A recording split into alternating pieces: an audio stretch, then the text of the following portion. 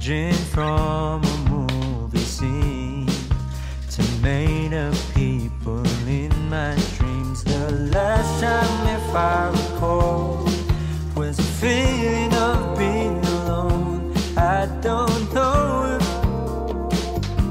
where I'm going isn't far, but in case I go, no need to be stressed. Gotta take it home instead. I really miss the shade. Oh, so much eating, a lot of food. The detox starts today. My company does performance reviews every 6 months, and basically how that works is we get some time to review ourselves, rate our performance and our own strengths and weaknesses, and our manager will do the same thing. So in this meeting, we went through our responses together, and I shared some open and candid feedback on how I was feeling about the role. So things mostly aligned, and he did say that I was performing quite well in respect to my role description. However, for me to take my career to the next level, I would need to step up outside my comfort zone even further and demonstrate leadership capabilities on my next project. So we'll see how that goes. Ever since we left, I guess it just makes sense to what the reasoning was when I said I think I'm going to spend the next 15 to 20 minutes kind of reflecting on that conversation and taking some notes for myself, just when everything is still fresh in my mind. And then when I'm done with that, I might spend around half an hour before lunch to wrap up some analysis that I was going to present in this 2:30 meeting that I have today. That shouldn't take me too long. It's kind of like an ad hoc piece of work where I already have the code ready, and it's just about running a few pivot tables and having those numbers ready to share with the stakeholders.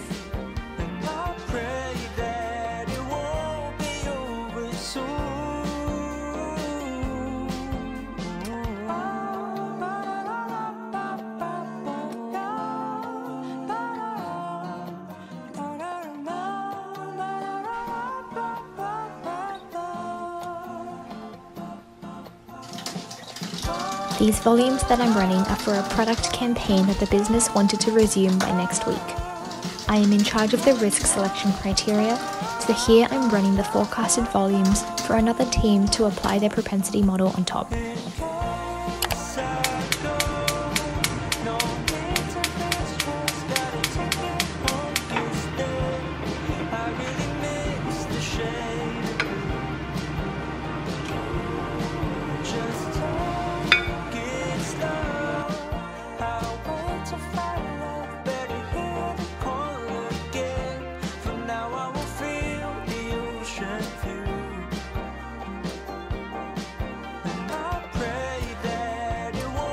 So I've made some soy sauce eggs, some chashu for the ramen.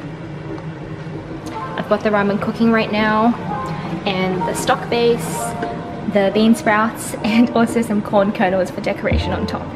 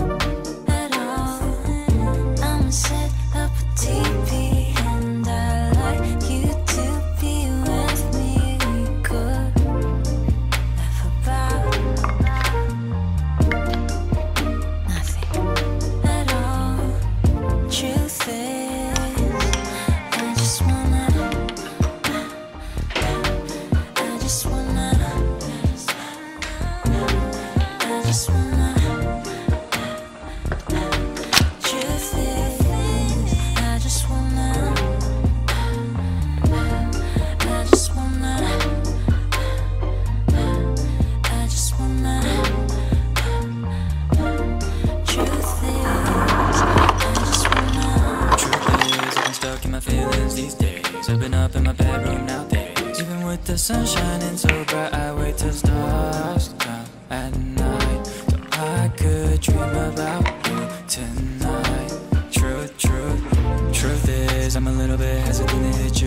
I get more scared as a damn grown up. This ain't a hookup, we could just burn up. I feel you so close up. I'm so sorry if Here I'm spending 1 hour in concentration land, carefully reviewing a script that I had to productionize by the end of the week.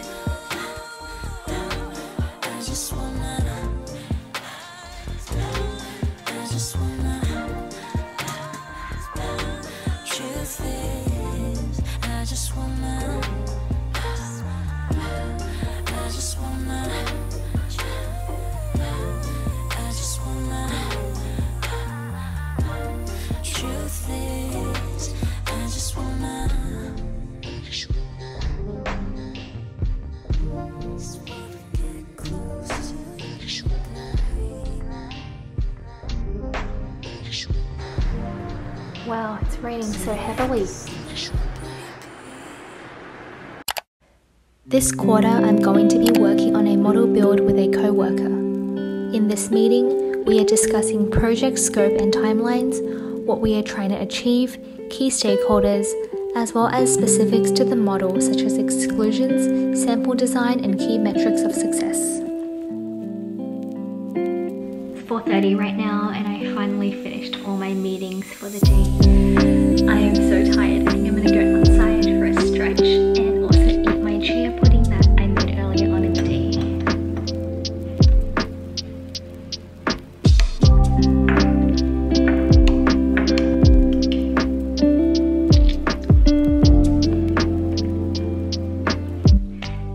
So recently I've gotten quite a few questions in DMs regarding salaries in the Australian analytics industry.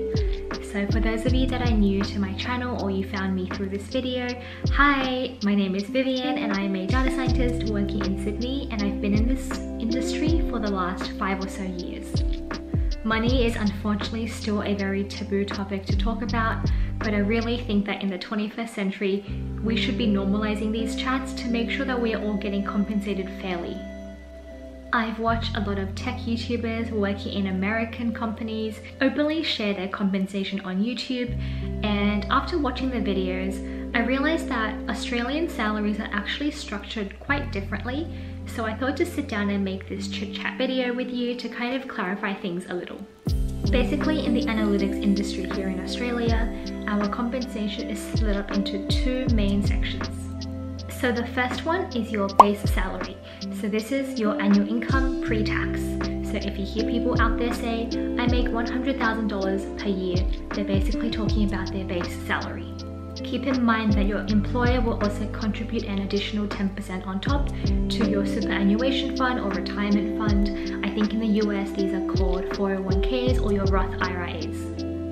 There is also an annual performance bonus. In most companies that I've worked at, this bonus has come to around 10% of your base salary. However, I know it can range between getting nothing if your company has had a bad year to maybe around 30%. Also keep in mind that these figures are just for like the data industry in particular, as other industries like investment banking or consulting generally have higher bonuses. And this bonus can be paid in cash or in stocks depending on your company. I've also had a few friends receive a sign-on bonus. So this is basically when you accept a company's offer and they will offer you maybe a once-off payment of say 15 to 20k just to accept the offer and sign the contract. I've personally never received a sign-on bonus for any of the roles that I've worked for. I feel like sign-on bonuses are generally not that common in the analytics industry, but please correct me if I'm wrong. Now onto the main difference with US companies, where I've heard companies generally have equity or stock options available to their employees. Now these can be very generous figures, which are normally vested over a certain period of time.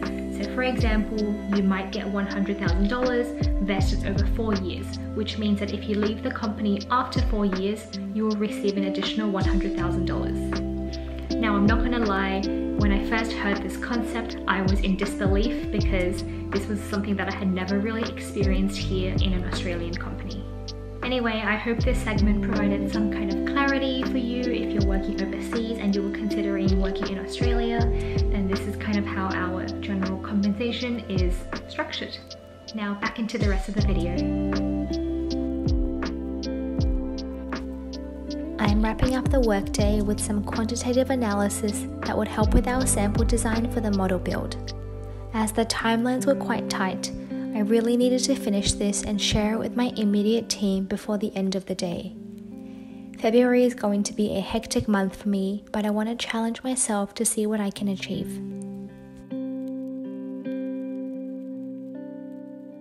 Today is the 1st of February and also the first day of the Lunar New Year. I wanted to wish everyone a safe and happy New Year.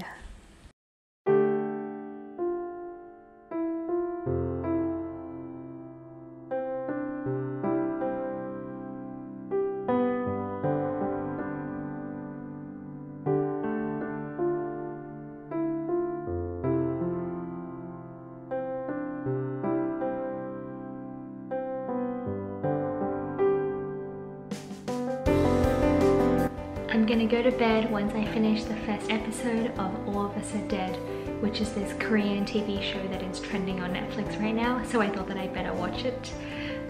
Yeah, I think I'm gonna wrap up this vlog here and I will see you in my next video.